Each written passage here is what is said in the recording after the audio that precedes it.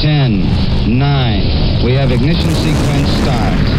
Engines on. 5, 4, 3, 2. All engines. Human reaction for the first time we do everything is always amazement. The whole planet stops and everybody gazes upward. It was like that when John Glenn flew the first moonshots. They got everybody's attention. Apollo 11 was amazing. Apollo 12, some people watched. And from Apollo 14, 15 through 17, I bet you nobody can remember who they even were that flew.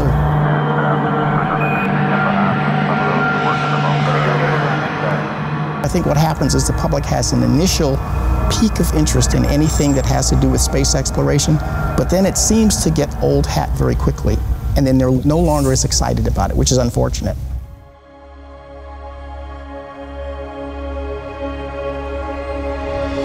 I've been told that when you see the Earth floating as a ball in space with the atmosphere being literally a thin blue line, you really get an appreciation for how much you got to take care of the planet. And you don't get that when you're down here, but when you step back and you see the Earth in perspective and you see how tiny it is and how fragile it is, we start to think more globally and in a more humane way.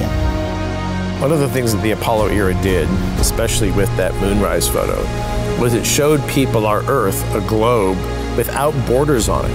That was a really new idea. Right after that photo came back, we had the Clean Air Act, and we had the Clean Water Act, and we had Doctors Without Borders. What would the Earth have been like now if we didn't have that insight? We're at a time now when a little over 500 people have actually gone to space and can tell you about it. I want to get to a time when 50,000 people have gone to space. It's going to be something that we all see as possible.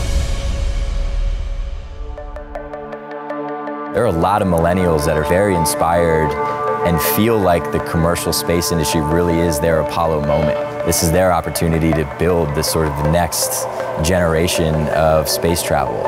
I think within our lifetime, we'll see humanity put settlements on the moon. We'll absolutely see humans touch down on Mars in our lifetime. There's no doubt in my mind. You'll see a very robust, sort of low Earth orbit economy that's happening with human space travel. And that's something I'm looking forward to helping build. People call Worldview a perspective company. We're putting the Earth in a new perspective.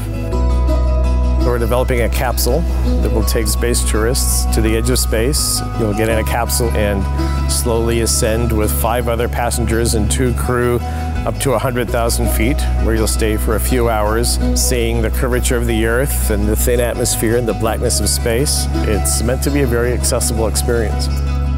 When the astronaut corps was first announced back in the 1960s, the entire country became electric. You could dream about potentially being one of the initial 7 astronauts.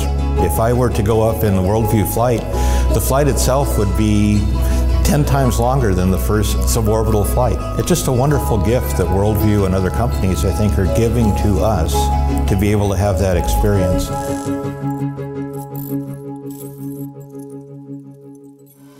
The concern that some people express is if everybody can go to space, it will become sort of cliche. It won't be that meaningful. I think that the experience of going to space and seeing the Earth in that context is a phenomenally important part of everyone's education. When we make space more and more accessible to the general public, more and more people get this idea that we all live on one relatively small planet in a huge sea of space, and in so doing, change how we see our place in the universe.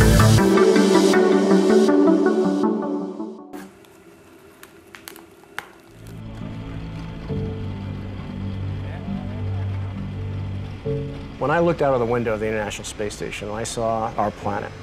And in some way, being physically detached from the only world I ever had known made me feel deeply interconnected with everyone on it. I think a lot of our perceived differences blur into insignificance.